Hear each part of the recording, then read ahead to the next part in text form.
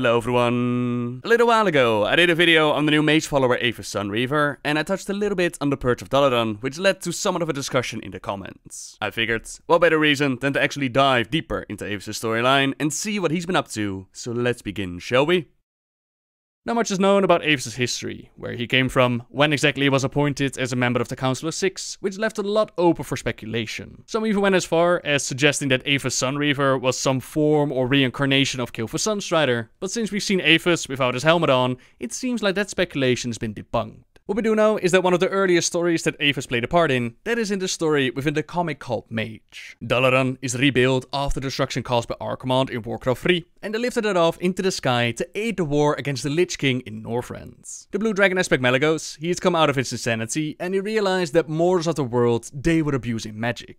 He figured that none of them were worthy of this gift, so he decided to use the focusing iris to draw the magic of the world into the Nexus, so that only those who served him would have access to it. The journey to Northrend, it was not an easy trip, as this city itself found itself under attack by the Blue Dragonflight, and their leader Ronin, he tried to rally their defenses. Archmage Modera and Archmage Aethas, they're at the Violet Citadel trying to maintain control of the overall counterattack on the beast, though some of the lesser magi, they're already at their limits. Spells were already harder to cast and keep functioning, all because of the magic being drained, but Aethas was confident that they would hold. Alliance or Horde, magi were in the end magi, and this was a struggle for their very calling, as well as their lives. The story then goes deeper into betrayal from within, trying to defend the city from the Blue Dragonflight attack, until they're eventually victorious and they are able to complete their journey. Now dealing with Malygos and the Nexus War, while also focusing on the Lich King, that was quite a task, and Dalaran had its hands full. Aethas believed that his people were the solution to this problem. Many times he had requested an audience with Regent Lord Lor'themar, which he deliberately ignored. Finally, Aethas had enough, and he simply stated a date and time of arrival to discuss the Blood Elves rejoining the Kil'jaeden in Dalaran. Lor'themar understood Aethas to be idealistic yet shrewd, and far too young for the position that he had carved for himself in Dalaran. Then again, most of the elder Sindarai Magi were dead by this point. In the end, Lor'themar supposed that Aethas' ambitions, that they were a good thing. At least someone among them still had hope. Aethas explained his intentions to them, that the Magi of Quel'thelas and Dalaran, that they should work again side by side as they had done for many years in the past. Yet Grand Magister Romaf, he thought that this was a very bad idea. Aethas shook his head.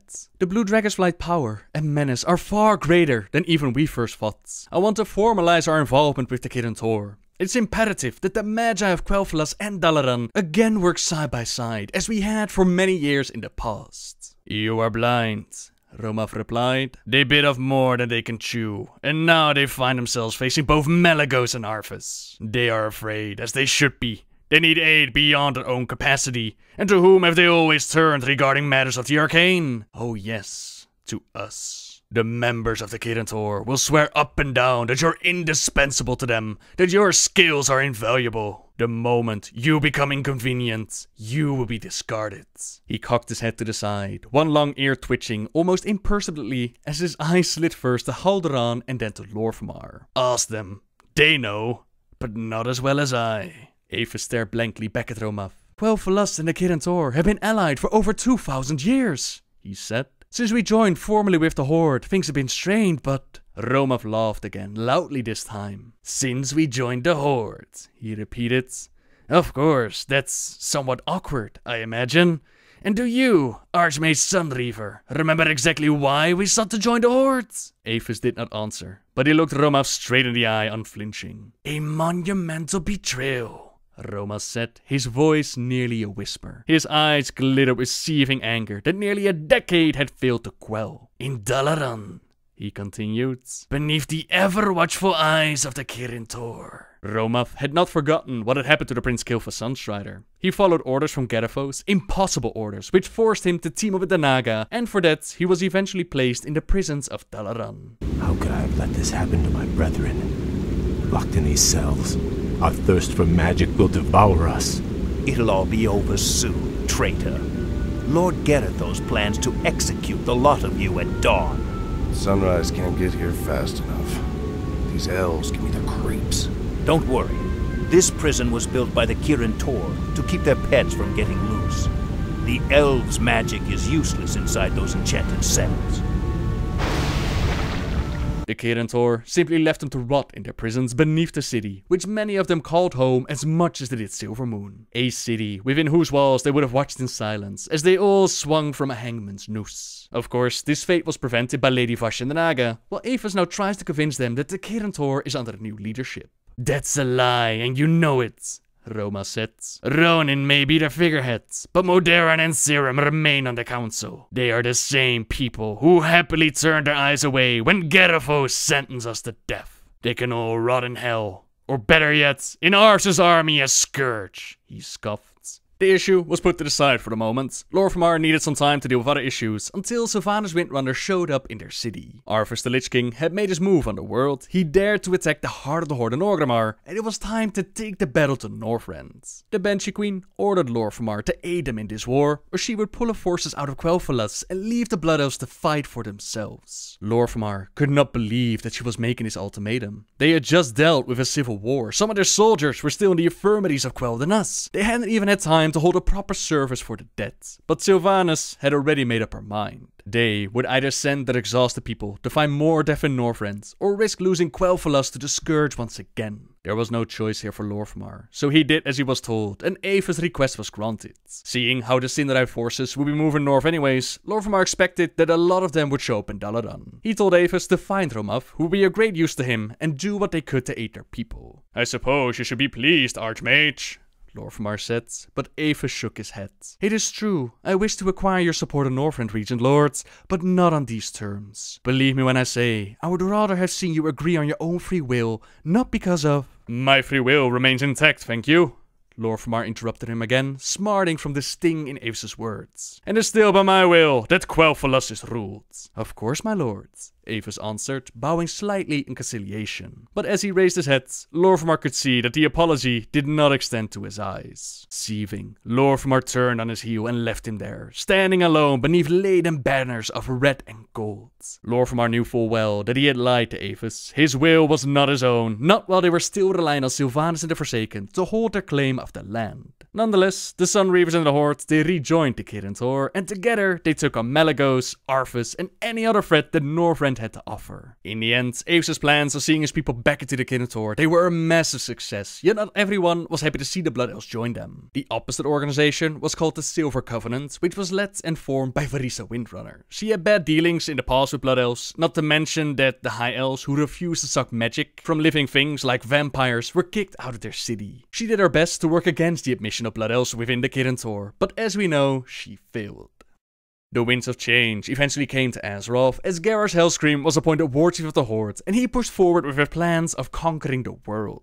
They managed to steal the focusing iris from the Blue Dragonflight, a powerful magical device which they had the Blood Elves use to fuel a massive mana bomb. The Horde was summoned by the War Chief to march upon Theramore, with the first stop being Northwatch Hold. Now Garrosh, he was very smart. He held his troops back, which gave Jaina the time to call in reinforcements for the defense of Theramore. The Alliance, the Blue Dragon Kael'thas in search of the focusing iris, and even the Kirin, they all decided to lend their aid. Jaina made a case to the Council of Six, which at the time consisted of Modera, Ronin, and Serum Runeweaver, Karlane, Khadgar, and none other than Aethas Sunreaver. For all your years of diplomatic service, Jaina Proudmoore, said Aethas in a silky voice, you know little of the Horde if you think they will stop when they see victory. Perhaps they will stop if they see Magi from the Kirin. Please, there are families in Theramore. I will defend them with my life, as will my soldiers quartered there, but we may not be enough. And if Theramore falls, so well might Kalimdor. Nothing would then stop the Horde from attacking Ashenvale or Teldrassil and driving the Night Elves out of their ancient lands. Garrosh wishes the entire continent, and, with respect, that cannot possibly be what the Kirin wishes as a whole. Not if it truly believes in neutrality. I am counting on your wisdom to see that this is not asking you to take sides. This is asking you to save innocent lives, and keep a balance that is already too tentative. The council took their time to vote until Ronin told Jaina that while the Kirin feel very strongly that they should remain impartial,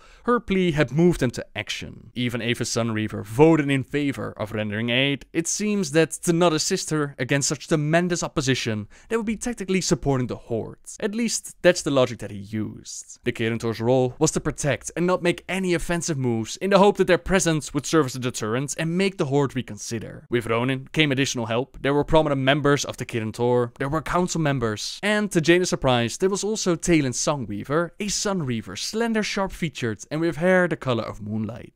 I thank you from my heart for answering my call for aid. Mage Sunreaver, I especially thank you for being here. The choice must have been difficult for you and Archmage Aethas. Not as much as you would think, said Sunreaver in a husky, pleasant voice. It was my lord Aethas who cast the deciding vote.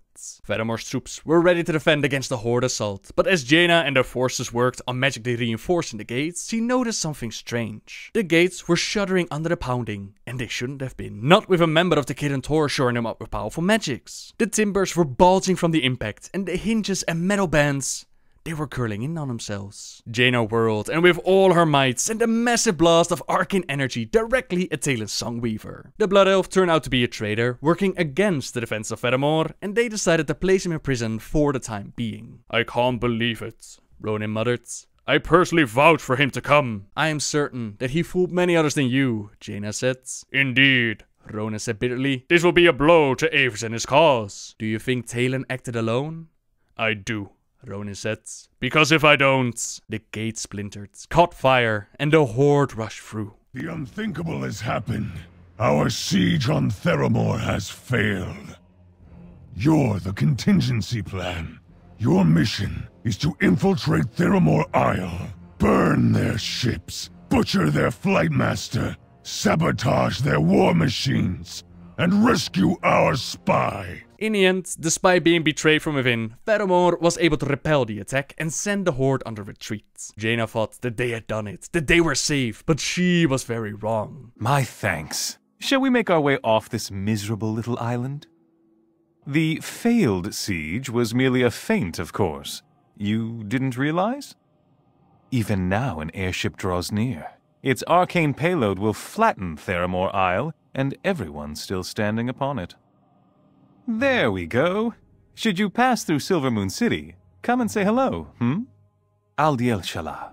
The mana bomb was dropped on her city. Ronin sacrificed himself by drawing the bomb onto himself into the magical defenses to minimize the explosion, while pushing Jaina through a portal. Horde forces had already infiltrated the city to set Talon free, and many of the Horde cheered on the warchief for his deeds, for his absolute victory with the use of a mana bomb. The mana bomb, so thoughtfully provided by the Blood Elves, who stood cheering with other Horde members who somehow felt that what Garrus had wrought was a good thing, had exploded over the entire city and had not just harmed its citizens and buildings, but it crushed them utterly. Tears ran down Bane's muzzle, and he made no effort to wipe them away. He stood surrounded by throngs of cheering Horde, but as he looked around, he saw, illuminated by the ghostly arcane glow, faces that wore his own expression of shock and revulsion. What had happened to the warchief who had once said honor? No matter how dire the battle, never forsake it. That warchief seems to be gone, as Garrosh has no problem with using whatever methods he saw fit. Jaina eventually returned to see the devastation of Theramor. She reclaimed the focusing iris, and she planned to use its power to create a massive tidal wave to flood all of Orgrimmar. No one can protect you. Kill the Proudmoore wench, and bring me that bomb! Your people are despicable cowards, Orc! You're nothing more than rabid dogs, and you will be put down! Brave words, mage. I'll spit in your face when you beg for mercy. You spit on mercy? Then you will have none! You want carnage? Garrosh will get more blood than he ever bargained for! Men, women and children, none of them would be spared her wrath, but thankfully Thrall and Kel'thuzad, they were able to change their mind, and instead she used the tidal wave to fight back against Garrus' forces, including the Kraken that they had summoned from the deep.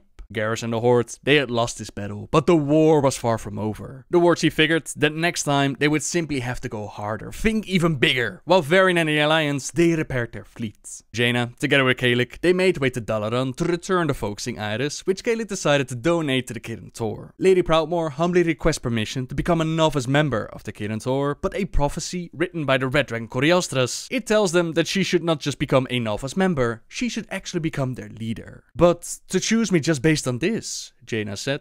Not just on this. You've always been strong, my lady. In your power and in your character, said Aethas Sunreaver unexpectedly. Even when tested and tried, and when you faced both an unimaginable horror and an inconceivable temptation, and were perhaps yourself tainted by the effects of the mana bomb, you still chose a path that was fair and just, rather than vengeful and dark. It is, you must admit, unlikely that anything else will ever tempt you so again. And I do not think there stands among us anyone who, were he or she in your place, could have done better. Indeed, we might not have done even half so well. Jaina decided to accept the position to lead the Kil'jaeden Tor, but she told them that she continued to believe, as many of them also did, that this world cannot be safe while Garrosh Hellscream is the leader of the Horde. She would be proven right, as during Mr. Pandaria, both the Allies and Horde, they found a way to the land of Pandaria, and Garrosh went around searching for more power to add to the Horde's arsenal. General, you and your best veterans will pave our way.